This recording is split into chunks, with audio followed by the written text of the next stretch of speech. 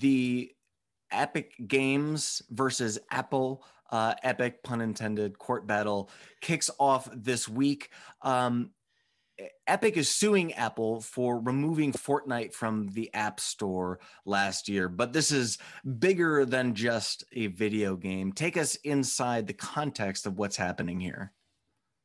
Sure. So Apple built up the modern concept of an app store when they launched it along with the iPhone 3G back in 2008. And the idea is a central location on every phone that people can go to and easily download apps because their credit card is stored there. They trust the company with the security.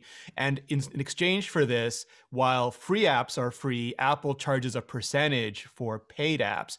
Right now, it's 30% for a lot of apps, goes down to 15% for some categories or over time. And now that other companies have built up huge businesses based on the App Store, they're sort of really salty about sharing that income with Apple. So last summer, Epic changed how they bill customers within the App Store, and then Apple kicked them off. What happened? So Epic decided that they no longer wanted to pay both Apple and Google a percentage because Google charges the same sort of rates that Apple does for games. And they put a stealth update in. They included some code in the application that they could turn on later after they'd passed through the various review processes. And so they did that, and a big banner came up saying, you don't have to give Apple any of your money. You can come and pay us directly, and you'll get way more bang from your buck. And so Apple and Google said that was a clear violation of the App Store and the Google Play Store policies, removed them from the store, and Epic sued.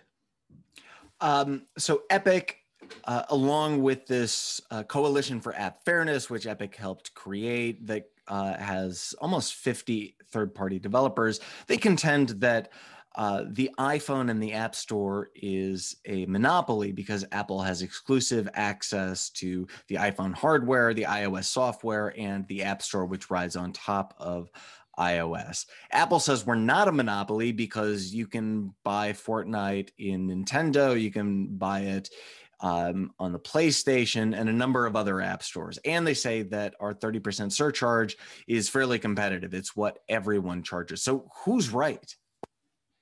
So both of them can be right. It depends, like a lot of these situations, on how you define things. So the way that Epic wants them defined is that the App Store, that the iPhone is its own market and that Apple completely dominates that market, and therefore it's unfair that they charge these fees. Apple wants people to look at the larger market, all the platforms that you can download or play Fortnite on, including all the game consoles, and all these markets are roughly the same. They charge the same sorts of rates. They have the same sort of control over their own hardware. They have the same sort of power over their own ecosystem. So in some ways, it's a battle over whose definition gets accepted. What are the stakes here? If Epic wins, what happens to the iPhone and iOS?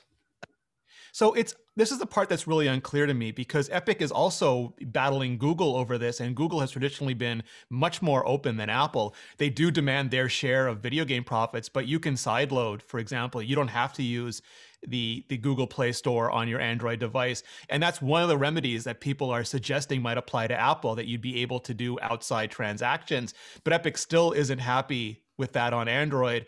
And it seems like when you read deeper into their court papers, what they really want is to become the App Store. They're $1 billion company looking at these $1 trillion companies and saying, we could be that. We could be the gatekeeper instead of having to put up with them.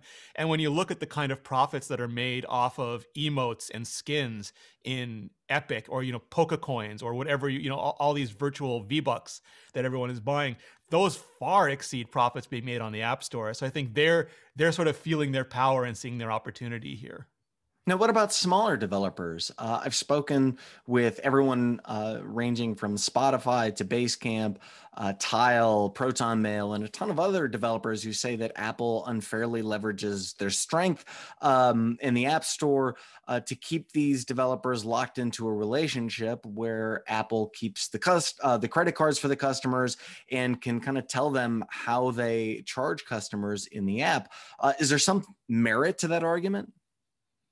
Yeah, I think again, it's going to depend on whose point of view you take, because Apple looks at it as if it's Apple's customers, and they're going to, in some ways, protect us against the worst abuses of developer behavior, even though there are still scam apps and all sorts of other things on the App Store, and developers want to have that one-on-one relationship, but Apple offers a really compelling value proposition because the App Store not only gives them access to Apple's vast pool of customers, but even simple things like a lot of developers get churn when credit cards expire, because if you have your credit card with 18 different developers, you may not update all of those, but almost everyone is going to make sure their App Store credit card is up to date all the time. So in addition to the other benefits you get with Apple handling transactions and all these things, you get almost guaranteed customer retention. So I think the savvier developers that I speak to sort of know that it's not a perfect deal, but it's a deal that is valuable to them for very specific sorts of business needs. Well, the trial is supposed to play out over the next 3 weeks to a month, and we'll see high-profile CEOs testify. Epic's Tim Sweeney, Apple's Tim Cook, and others. What are you watching for as the trial progresses? The thing that's going to be super curious to me is just how much of an understanding the judge brings to this, because in previous hearings, she has been absolutely spot on, to the point where I think she almost reduced Epic's lawyer to tears at the midpoint break in the early pre-trials. So how she chooses to apply these various definitions in context, I think, is going to be key. If I had to guess, I think Epic loses this on the merits, but the Department of Justice and the EU are going to weigh in, and it may not go so well for Apple there.